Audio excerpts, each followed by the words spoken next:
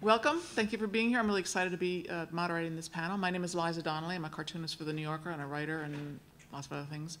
And I'm really happy to have these panelists on stage with me. Two friends, and Lonnie's a new friend, so I'm happy to meet you. What I'm going to do is I'm going to read their bios and show you their work first, so you get a sense. If you don't know their work, then you get a sense of what their work is like.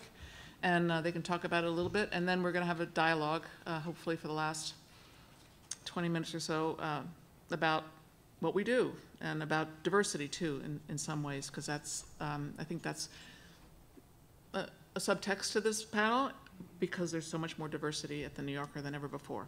So with that, I'll start with the introductions. I think that's all I have to say there. So they sent me these bios, so I'll read them to you. So Sara, in the middle, Sara Lautman is a cartoonist. She's the author of the collections The Ultimate Laugh and I Love You. It's two different collections, as well as the graphic novel Jason, which will be published next year. She has been contributing cartoons to The New Yorker since 2015. She teaches comics in the Humanistic Studies Department at MICA in Baltimore. What's the official title, MICA? The Maryland Institute College of Art. Mm-hmm.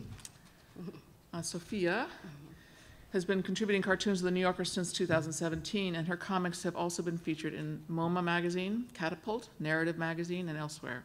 Her first book, Radical, is a graphic memoir chronicling her year embedded with a freshman politician, out now through Top Shelf Productions. She also animates, writes, teaches, and does her dishes, unless she's really tired, in which case she leaves them in the sink. She lives in Brooklyn. It's a novel idea. Just leave them.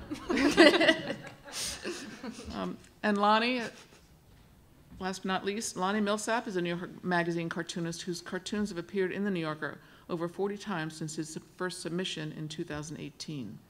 He published 10 books of cartoons since 2010, and is a two-time Reuben Award nominee.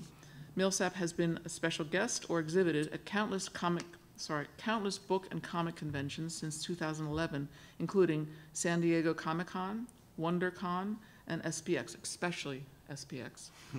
His work has been praised by noteworthy cartoonists such as Sergio Aragonés, Keith Knight, and Gary Panter.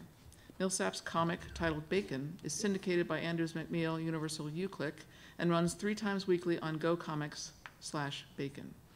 His last book is titled Hit It to the Mermaid, and is available right now at SPX table W65. So, these are our panelists. One book. So we'll start.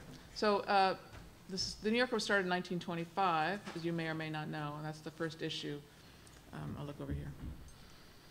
And I wanted to do this panel because I wrote this book, Very Funny Ladies, about the women cartoonists of The New Yorker, and I'm just going to give you a little background on that. I wrote a first edition in 2005, and the second edition is out now because I wanted to do a new edition because there are equal number of women drawing cartoons as men now. When I started, there were only 4 of us, and there were women drawing cartoons in the beginning of the magazine. This is Ethel Plummer, the first woman who drew a cartoon for The New Yorker, and it's a very not funny to us today cartoon, I think. Because we all get our sin now. Yeah, right. Can you read it? Can you guys read it? Yeah, we should say it. Uncle, it's a two captioned cartoon, which they used to do back then. Uncle, poor girls, so few get their wages. Flapper, so few get their sin. Darn it. Well, I think it's funny that it kind of looks like it says Uncle Flapper. Yeah, right.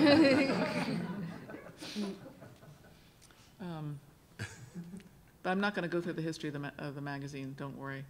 Can I ask a question, yes. Liza? Does the character Eustace P. Tilley is that P real, or am I imagining that? Is there a P in there? I don't think there's a P. Wow. Definitive. We're fighting about it. Yeah. Yeah, this character is Eustace Tilley, which was designed by the designer of the magazine back then. What's up with Rhea him? Irvin was his name. And it's a dandy. I'm not. There's a story behind it, but I don't remember it enough to tell it to you. He's a naturalist because he's looking through his Right. Monocoletta butterfly. Right. With his eyes closed. That's not smart. But the New Yorker started as a humor magazine. Many of you may not know that. So it was intended to be a funny magazine from the beginning. And cartoons always played a big role. Then I just wanted to show you the first that we know of, the first black cartoonist for the New Yorker was E. Sims Campbell. And I don't remember how many cartoons he published, but he did a number of cartoons in the 30s, and he also did a cover. I don't know much about him because my book is about women, but there's a lot on the internet about him that you can research. But there weren't many black cartoonists. He was it until Emily Sanders Hopkins came on board in the, I'm sorry, I don't remember the date, in the 90s. I wrote about her in my book. She's the first black woman cartoonist that we know of at the magazine. So the diversity has not been, historically not been that great at the New Yorker, but it's much, much, much better now. So let's look at Lonnie's work. Oh, no. You want to read your captions, Lonnie? The navigation says they were wasting our time and should never have left home. It's self-explanatory. Lonnie, I love how you draw cars. Same. They look yeah, so cuddly. They're like pillows. Yeah. Very soft bumpers. Like a nice pilot. Cars are hard to draw. They are. Hard. I think so. I've gotten kind of into it. I've really embraced drawing cars because You're such a rebel, Sarah. I'm a rebel. I mean, I really think it was a COVID thing because I did just start to get into cars because I was trying to learn how to fix my own car. So I looked at a lot of different cars and I got really into like compact SUVs, but you can't buy a million compact SUVs. So, I mean, it sounds like I'm joking, but I just started drawing like lots of different cars because it was sort of a way to like be proprietary about them without spending a dumb amount of money on dumb stuff. Anyway, I love drawing cars. She loves cars, everybody. Beep, beep.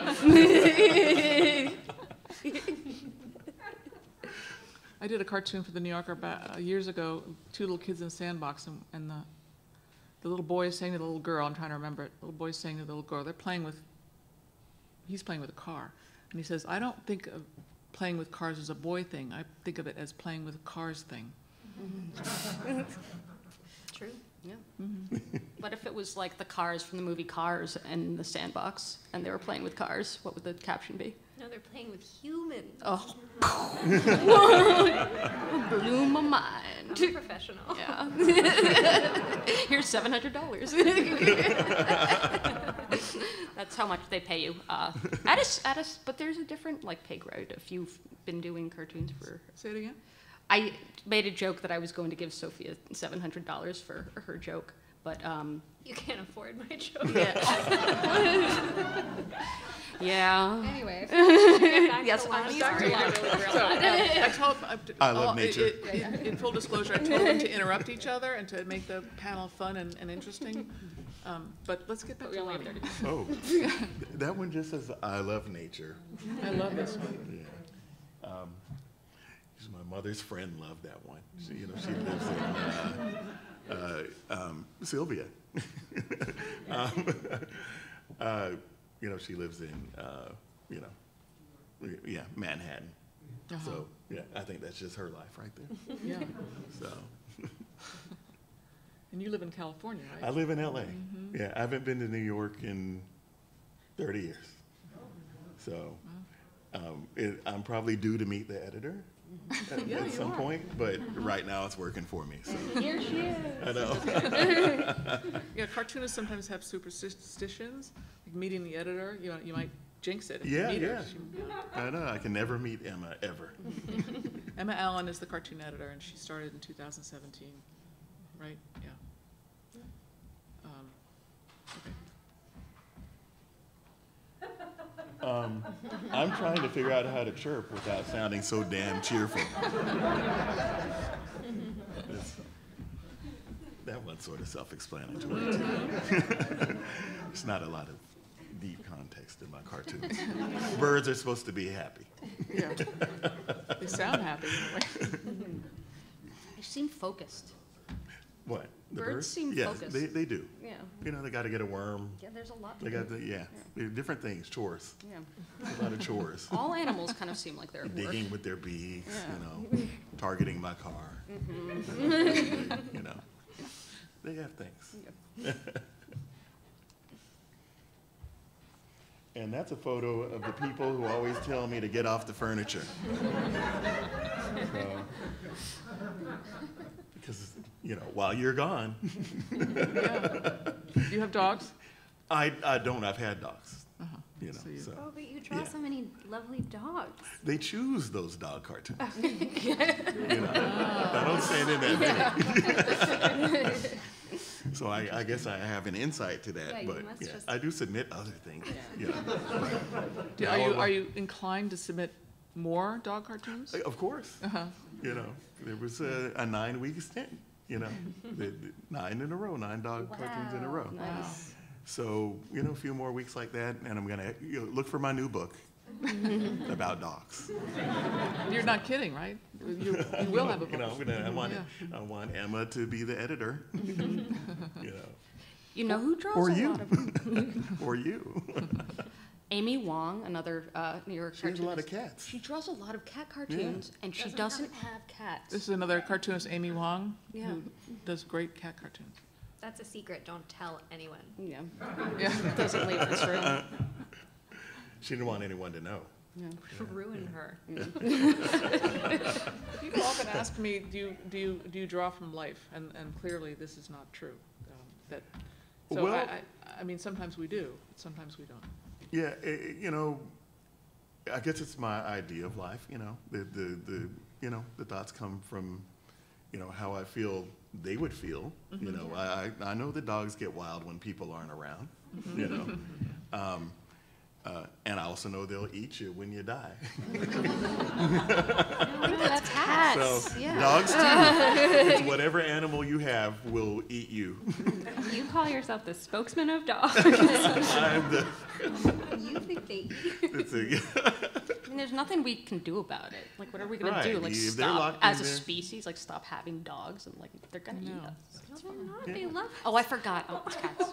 Yeah. when they lick you, they're just tasting you. Yeah, it's Dark. and marinating you. Cartoonists are pretty dark people. You know. Oh, there's a question. Are we? I don't know if there's like a Q&A later or nothing. I just There wanted to is. talk about this. Oh, okay. Go ahead if you want to ask, but we'll actually stick to it later. Go ahead, but anyway. No, go ahead. All right. I'm gonna follow the rules, that's good. Can I order a margarita with an astronomical amount of salt? That was the first one the New Yorker ever bought from me. You know, I submitted one that was sort of in the running before that, but then they found one that was kind of similar and backed off. So this was important to me because it was the first one. It was very exciting. And I love margaritas. You know, That's I perfect. can't then have for you. salt. Garnish So someone with has krill. to, yeah. How did you know something was in the running? I'm curious about that. She actually sent me a message. Okay. Yeah.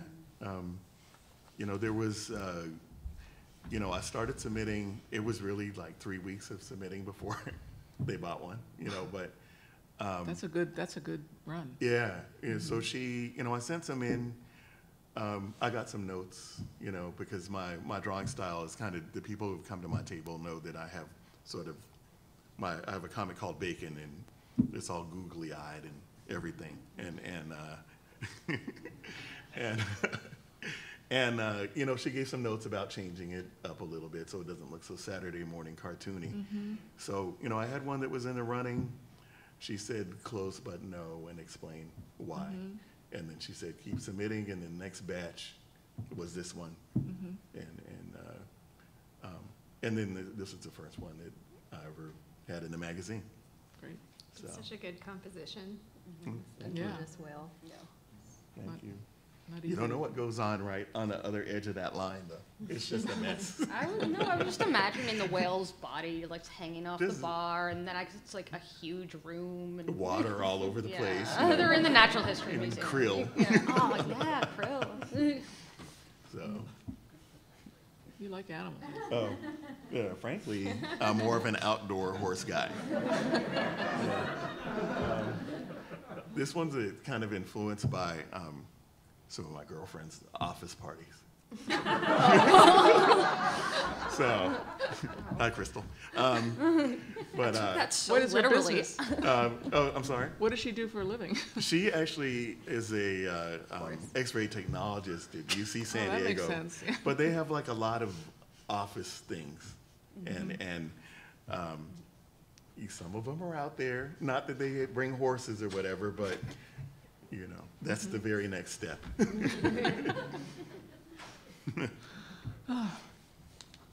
Oh, wow. So far, I burned 140,000 calories today. This was actually influenced by, my mother I got her a Fitbit. And so it's more about that than this. Oh, wow. From up here, you can see everything. Your dogs are adorable. Thank you. Okay. I'm an optimistic guy in general, and this dog is very optimistic. I just figured, you gotta sometimes make lemonade out of lemons. I guess I didn't want to say it wrong, but yeah. Also, this is a very New York friendly cartoon because that's what their apartments are like. Yeah. Little tiny apartments. Yeah. I live in Brooklyn. You have a penthouse. Yeah. Just kidding. Your home is nice. I have an enormous house. No, I don't. But I try to, in every cartoon that I submit, I do try to address New York, in my own way. Usually there's some buildings outside of the window or something very tiny. Yeah. But it's not, I don't think it's necessary to be New York-centric for the New Yorker. I don't think they're looking for it. No, I just feel, You want to. yeah, it's just Yeah. my thing. Yeah. Try to put the Statue of Liberty outside every window every time I'm drawing an interior. But that's just my New Jersey pride talking because it's technically in New Jersey, Liberty State Park. Well, that's true. Oh, so this one, when I submitted it to the New Yorker, well, no, I didn't. But this is Bacon, and Bacon is a little more absurd. I would have loved to submit it to the New Yorker, but I don't think anything would have. Yeah. It wouldn't have gone anything. I'm so proud. He's got down to 1 per day. So. So you started submitting, and within 3 weeks you sold, and so were you submitting, what made you make that decision to submit to the New Yorker? I had people around me that I've met over time, different cartoonists. I think Shannon Wheeler was like the first one to ever bring it up. And I want to make sure you're witnessing that I said his name because he was like, you never mentioned me, but he's the one who brought it up. Yeah. I think maybe around the time, probably a couple of years before Emily came. And I was sort of petrified to move forward. And then, I kept getting positive reinforcement from other cartoonists and stuff, and there was a point where I decided to give it a try. A guy named Lars Kinseth. I know. Yeah, he's a friend of mine, and he sort of was the final push. And so I submitted then. I guess she had an awareness of what I did already in doing this kind of stuff, and so it made it a little easier, sort of streamline things for me. Yeah. So, Interesting. yeah. I'm going to skip through some of these just because we're. Oh. This one's pretty funny. I mean, they're all funny. I just want to get to the other Yeah. before we run out of time. Should I? How the Superman thingy go? Batman versus Superman, the aftermath. That's self-explanatory, so I don't need to. I think it's good that cartoons shouldn't come with an explanation sheet. Right. They should be. But Batman and Robin hang out, and they have other things to do beside that. So we're, you know, sometimes Robin does the dishes and sometimes Batman does. I mean, it just depends. So. In their tiny home with a sink. Yeah. Right. In the There- mountains. Yeah, it's in, upstate New York. Like it is. Oh, lovely. I think it's, Vivid imagination working it. it's awesomeing. It's all in the drawing.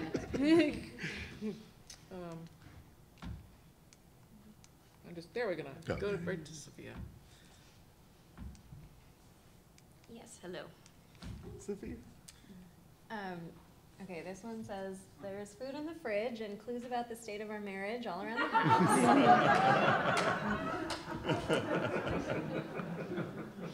Written from the perspective of a once babysitter. Yeah, What have you found? Like, what's like the like? I'll never tell, like nothing. But It's being taped, you know. You gotta snoop, you know? You gotta snoop. Yeah. Sketchy. Yeah. Oops. Go back. Go back. Oh, no, it's gonna go too far.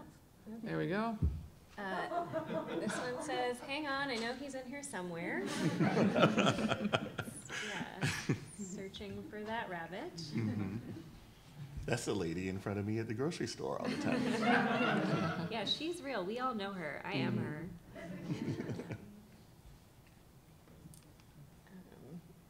Yeah, I don't have tons to add. Like there aren't necessarily good stories behind these. I can talk more about the process of them, I guess, but I feel like they kind of speak for themselves. Are you, it looks like, I can't really tell whether you work on the computer or with wash and pen. I work digitally, though I am trying to like push against that a little bit more these days. But this is drawn in Photoshop on a Wacom tablet with different textured brushes. Yeah. This one says, I hear you're 30, I see you're 30, I hear you're 30, I validate you're 30. The drawing of that woman on the left leaning over her cards is so good. Thank you. Actually, initially she had a visor. Ooh. And there was an edit at some point in the finish. I sent a finish with the visor on her. And I can't remember why, but we had to take out the visor. Oh. It was like a last minute, like when it was meant to go to press or something. David Remnick was like, no visors. Like warring against a visor company. I can't remember what happened. But- Visor company. Somebody want to explain how they decide on the cartoons? You know what? I don't know because they I mean, not literally how they. they never choose anything that I ever think they're going to choose. They've never chosen one that I thought. I have surefire ones that I'm like, this is going to be in the magazine, and they will choose number 6. Yeah. That's You why know. it's you. So you send in a batch of a collection of cartoons, and typically there's a deadline every week. So if you're regularly submitting, you're submitting every week a collection of, I don't know how many you guys do. I do 5. 5? Yeah. Yeah. I guess I actually haven't submitted a batch in almost a year because I took time off to finish my book, which you can. Like it's a contract position, so you are which means that there's no like obligation to really do anything if you don't want to. But anyway, I guess when I was going regularly, like 8 on average. Yeah. Somewhere between 5 and 10 is pretty Same. normal. Yeah. Same, yeah. And then Emma, the cartoon editor, selects out ones that she likes or she thinks David will like, I guess, and takes them to David Remnick, the senior editor, and it's the two of them. Maybe another person is there sometimes to go through them, and David is the final word. He's the final. He gets to say. Yeah. But the cartoon department, the 2 editors, Colin and Emma, will decide what gets published on web. Oh, the web, yeah. Yeah, so it's right. sort of like a different voice. Yeah. Yeah, there's a daily cartoon online, which is less money, but It tends to be more topical stuff. That's the daily Yeah. comic. Yeah. I just wish this could have happened when I was wearing a sports bra.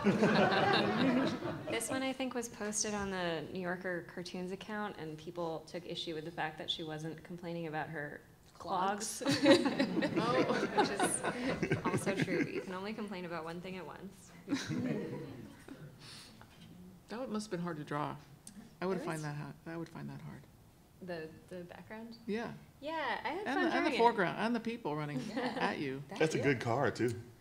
Thank you very much. Yeah. Oh yeah. A really Yeah. good deal. Your cars there. don't look like I'm pillows. the only one who draws cars. Yeah, I looked up a picture of underneath a car. You probably cannot tell from here, but I did do some like pipes and stuff. Like accurately. I can see the lumpy part in the front. Yeah, and the lumpy part. That's what my mechanic calls it that. No, yeah. Yeah. There's noise coming from my lumpy part. Oh, another perspective drawing. Like my face. This one has no caption. It's just a villain and a Oh, hero and a mouse on the tracks. It's just a scene. This one was like I like keep a running note of potential ideas, and it was just sitting on my ideas for a while because I just thought it's not quite a gag, it's not really a joke, it's more of a scene. But I did eventually pitch it, and I'm glad that I did because they liked it and I like it. The dramatic lighting in it is like great. I've been getting really into dramatic chiaroscuro lighting.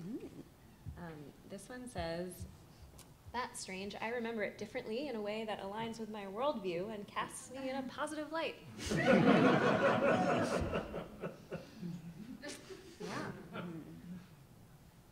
Yeah. Sometimes cartoons are about saying a thing that you're thinking.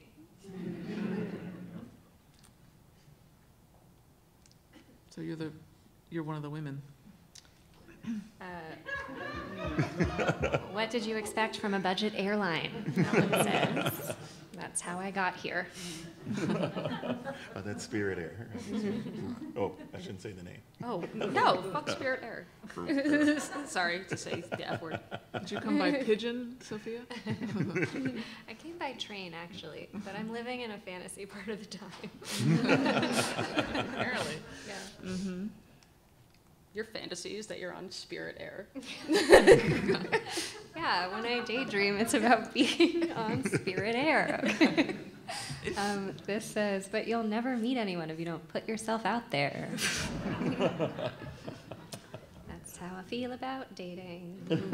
This makes me think of the Raining Men song. I'm sorry, it dates Oh, me. yeah. I wish it were Raining Men, yeah. This is more of like a...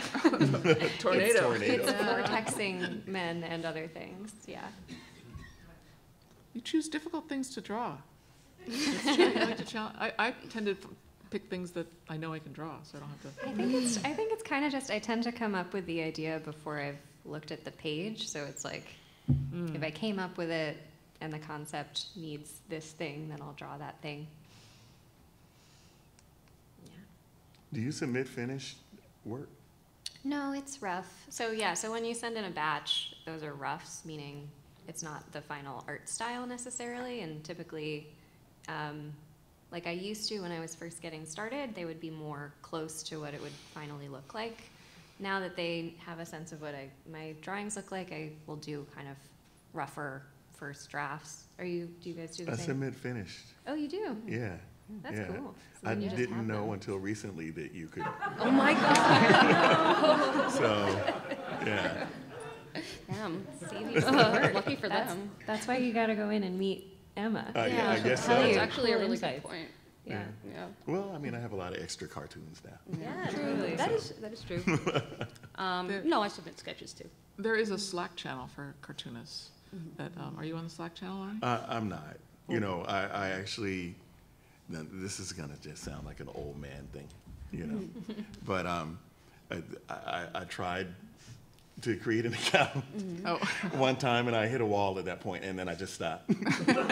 Just You know, yeah. yeah. If yeah. you want to I just was- like give one of us your phone in like 45 minutes I from know now. it's gonna like- be. I my don't know point how to is turn on the oven. lot of information is passed along. I mean, when I was starting out, we went to lunch together. I think maybe sometimes people still do that. But we would go to lunch and you'd get, not that you would talk shop during lunches. We didn't necessarily, but things like, you don't have to do a finished drawing, might be in the mix, you know, so you might learn things.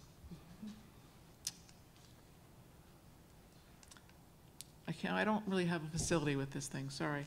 Okay, so Sophia, I asked them all to send me things that they, other than their New Yorker work, to send me things they wanted to talk about. Oh, okay.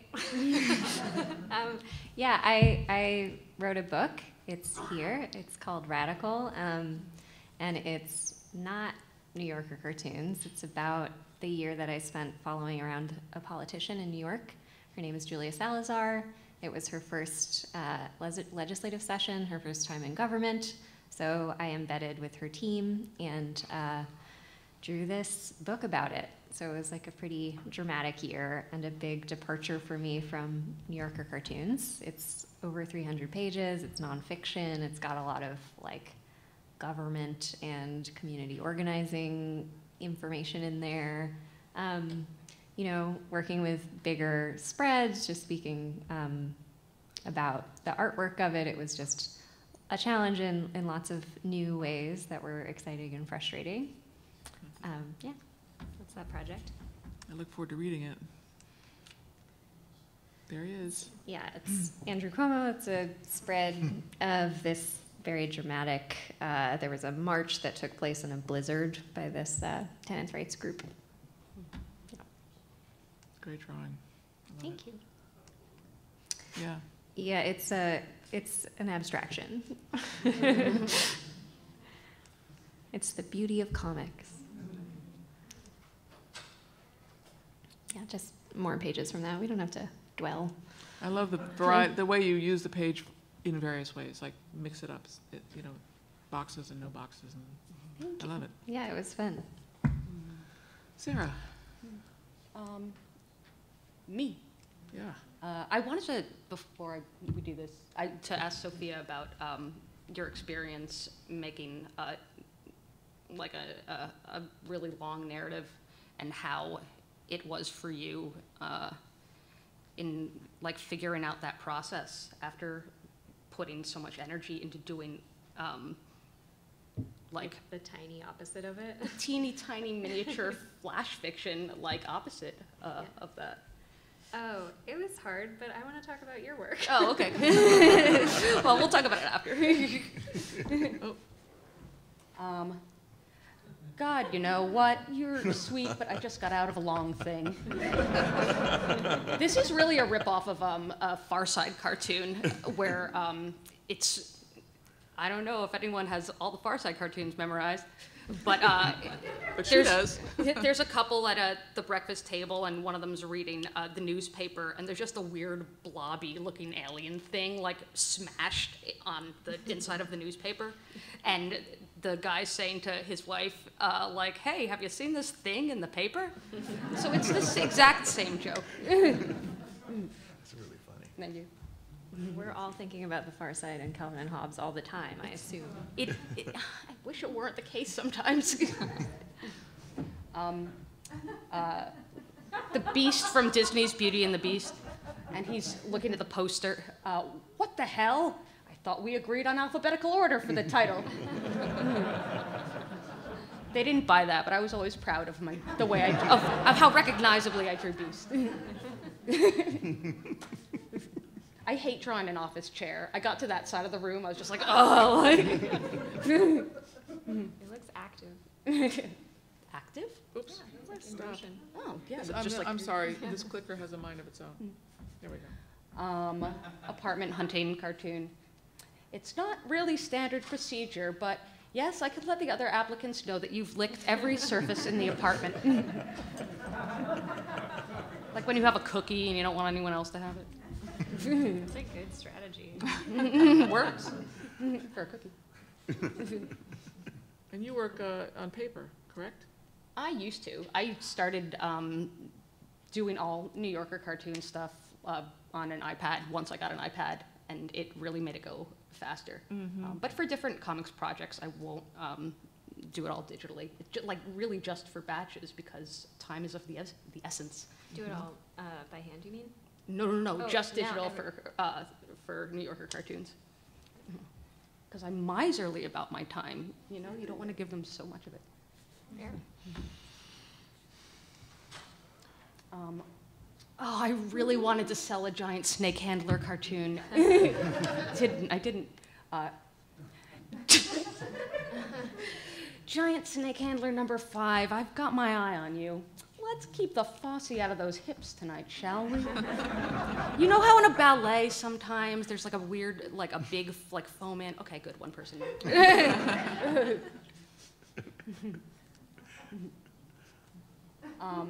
Person inside Jello mold. Someone's shaking the table. Please stop that. Very, very absurdist here. Thank you.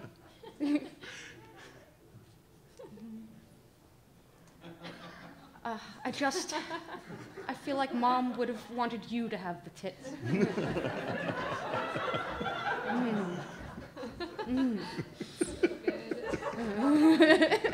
Mom was well endowed. Yeah. Yeah. It's in like a Snow White style glass coffin. This is one that I sold like years ago and it never ran. So I just kind of like wanted to give it a moment in public. They're all, I'm not gonna explain it. Oh God, does anyone have a hair tie?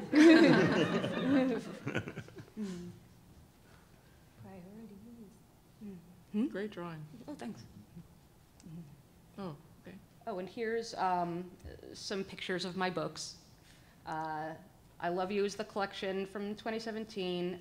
Plain Bad Heroines is a prose novel that Emily Danforth wrote, and I was able, after much negotiation with the publisher, to make illustrations for it, which is wonderful because I love nothing more than doing literary illustration for, like, you know, ideally like a novel and not like a picture book, which is pretty unusual.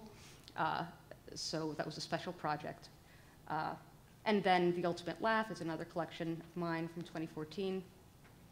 Red Clover was a single issue comic that I did that was published by Atomic Books in 2019. And in 2020, it would have been actually really helpful for me to have a shot of the art in that comic book, but it's a long, thin, rectangular comic book about aging as a queer person that I made with Pressing Concern Books in 2020. And then I published this little Rizzo zine that's called Dogs, Dogs, Dogs, and it has no words, it's just drawings of dogs. You've got Yeah, competition, I know. Lonnie. It's just you and me. My life is over. Your life's just getting started, Lonnie. I'm going to start drawing cats now. These are a couple panels from a dream comic that I did, I guess a couple years ago for an online publication called Brick House. And it was a dream about the songwriter Mark Kozelek. His band name was Red House Painters. It's not like I'm a huge fan of this band. He just showed up in my dream. And in the dream, I was him. And I was thinking how great it was that I, Sara, was now Mark Kozelek, because he had recently been, there were like a bunch of like people came out as having been like sexually assaulted by him. And so in my dream, I thought to myself, oh good, like I now can control this person who I am not, and I can prevent him from like hurting anyone or doing anything bad. And plus I have a beautiful singing voice.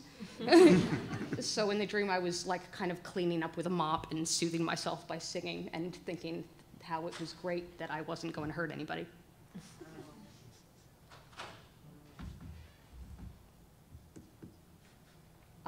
And these are, this is some art from the book that I spent the last couple years drawing and inking. And the title of the book is Jason. And it's fiction, and it's about this couple. I drew them on the left, and they are trying to act out an erotic role play, but they keep disagreeing on how it should go. And the disagreements are where I tried to, like, and you know, sometimes this wasn't conscious, but I tried to like interrogate things like ethics and like intergenerational dating relationships and like queer history. So these two people are trying to stay in character and just like have a sexy time, but they can't because they both have different ideas about how the characters should be drawn and the choices they should make. So basically they keep, like the characters that they're trying to pretend to be keep getting fleshed out more and more and more until it's like a novel and not like, you know, pornographic at all. Tried to make it a little pornographic.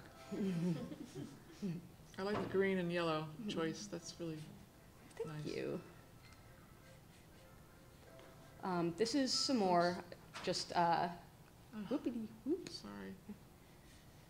Drawn pictures. I love to make posters and flyers. So that's a flyer for an event on the left. I recently started getting into a little bit of 3D modeling. I don't know how to use Blender yet. I'm like working up to it. But that's like one of my like experiments with a program called Putty. And I really like drawing jack-o'-lanterns, so I drew one of those. And on the right, that's a T-shirt designed for the band Ed Schrader's Music Beat from Baltimore. I think that's it. Mm-hmm. Oh. I want to ask all of you, when you started drawing, before you became a professional, when did you start drawing and why did you start drawing cartoons? Me. You can go in order. Yeah. Okay. As a professional, you said? No, before you were a professional. Or before? You know, I was always, when I was younger, junior high and high school, I was always drawing on notes and stuff, you know, just around the edges of notes. Doodling. Yeah. But it was kind of specific. I'm not like a warmonger or anything, but I was draw like a lot of tanks and cannonballs and stuff, and I don't know why, you know.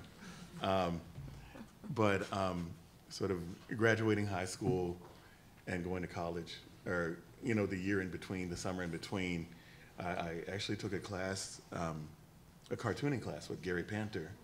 I was like 17, and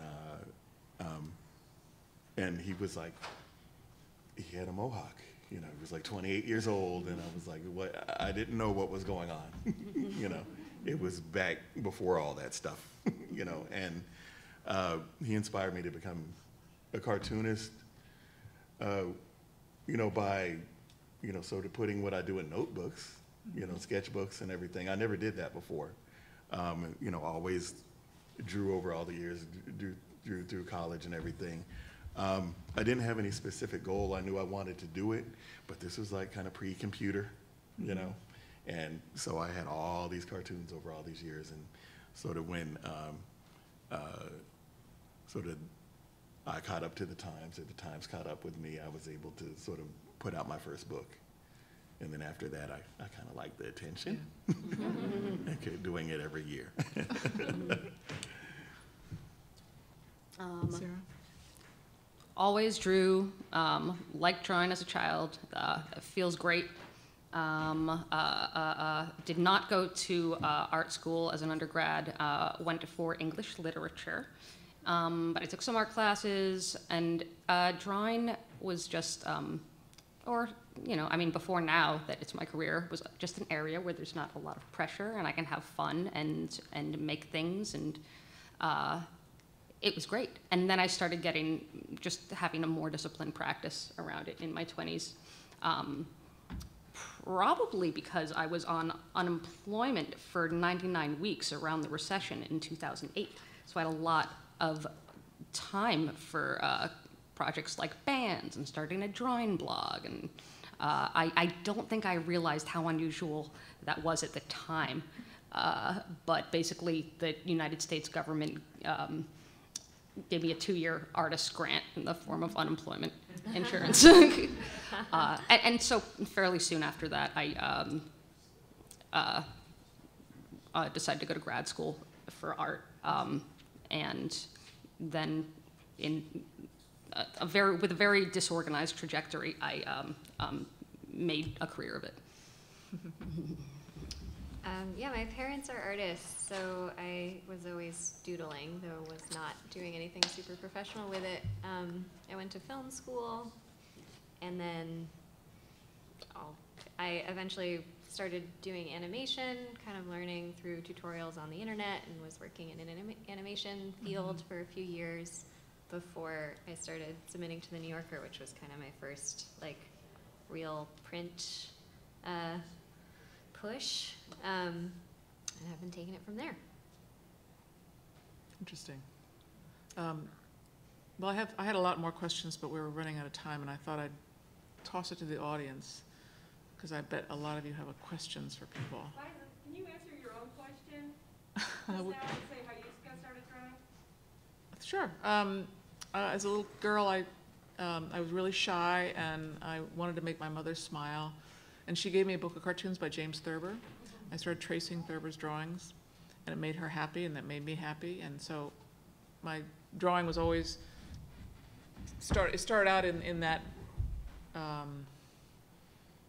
capacity, making people happy. And I think it's still there. I try to fight it sometimes, because it should be more about what you're thinking about. I mean, that's my ideal, is like, what do I think is funny? So, but that's how I started.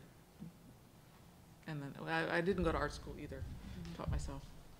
So, thank you. They've asked if you could go to the mics. There's 2 mics on either side. If you want to ask a question, there's QA mics here. Because then everybody can hear the question, and then the recording picks up the question.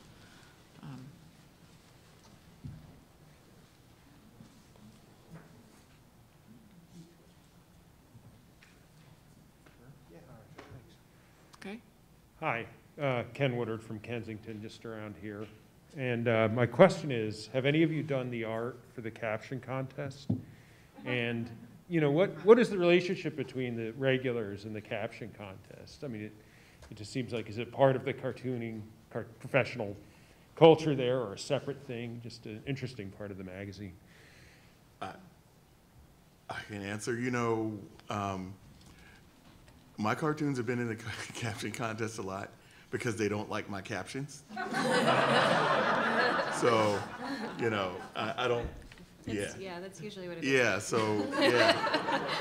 I submit every cartoon with a caption, you know, and sometimes they say this would be great for the caption contest. So, like, okay. Lonnie, the ones they buy from me for the caption contest are usually, I don't know, maybe they don't like my caption, but they're also kind of weird. They have like a weirdness to them, like a bizarre, sort of like a Sara Lautman cartoon, like something that's strange. I never buy mine for the caption contest. They don't buy yours? No, it's just never happened. Interesting. Do they give you the same amount of money if they take the caption or don't?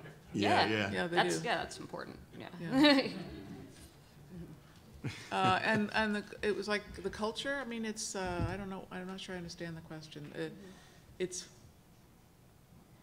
I don't understand the question. No, is it a complete sort of a separate aspect of the magazine? It was an initiative by the former editor, Bob Mankoff, right? No, Who it's started David it? Remnick's idea. Oh, was it David Remnick's? Yeah. I am mistaken. But yeah, it's been in the magazine for a while, so yeah. I do, you know, there's, the people that submit captions, though, have kind of like a database and all that kind of stuff to try to, Do they? to try to win. You know, they have like this network where, you know, they try to get the best caption and stuff. I didn't know all that, you know. But most of us don't work that way. Am I correct? Do you draw? We don't do a drawing and then put a caption on it. Sometimes you do, but it's much more back and forth, right? Do you guys agree? Yeah, Words, half and half, images, I guess. words, images, yeah. back and I mean, forth. it all, yeah. I mean, sometimes I'll have a drawing that I'll sort of think of a caption toward the end, but it's usually, that would be the one that they pick, you know? But it's all kind of one. Yeah. Yeah. It's all like, kind of sometimes it's like writing a tiny little play, and you think of a concept, and you like put the people where you need them to be, and draw the background, and then you write their lines, and you maybe have to like revise that a little bit, and it's all of a piece. It's organic. Yeah. And then people use writers too now, so, and they always have, but there's more writers working with cartoonists than ever before. One more question, I'm sorry, we have to wrap up, but I'll take one more question from, do we have two people? Hello, thank you all so much for doing this panel. In an industry that's incredibly siloed at some times, is there some kind of union or organizing for cartoonists? No. No. Within, it's interesting to me that you all are revealing certain aspects of your careers that were not known to each other. So I just find that fascinating. But thank you all so much. Thank you. Yeah. There is a New Yorker union, I think that's what you're gonna say, but we're not in it. I was going to say we have a Slack channel. Like the Slack channel that Yeah. we have is I mean, but sincerely, because it's external to the New Yorker, right? That was an initiative. And we used to go to the office together. There used to be a space to at least make contact with one another, which was a really vital part. I'm sure that the cartoonists in the room know it can be a quite solitary experience, and as you said, siloed. So the interaction there was really valuable. At this point, a lot of that interaction does take place digitally on the Slack channel. And separate from that, the New Yorker does have a union for staff. None of us are staff, we're all contractors. So freelancing effectively for the New Yorker. Yeah. And there are no other, well, there are other places you can sell your work, but there are just not that many, and they don't pay anywhere near as well as the New Yorker does, so there's no way to unionize from my perspective. It's rough. I mean, it would be wonderful if, and I don't think this is impossible. I don't mean my if, but like if freelance cartoonists for the New Yorker and all freelance cartoonists and freelance writers and artists could find a way to have more agency in our industry, and we don't, and it's a serious problem. It is an exciting moment. The New Yorker had not had a union before a few years ago, so this was quite a dramatic moment in the work history. It's also a really interesting moment in general for collective organizing. I'm sure some of you know about the strike that almost happened with Amtrak. So yeah, I think we're all kind of swimming in the same soup on that one. So unfortunately, I have to end it here, but thank you guys for being. Thank you.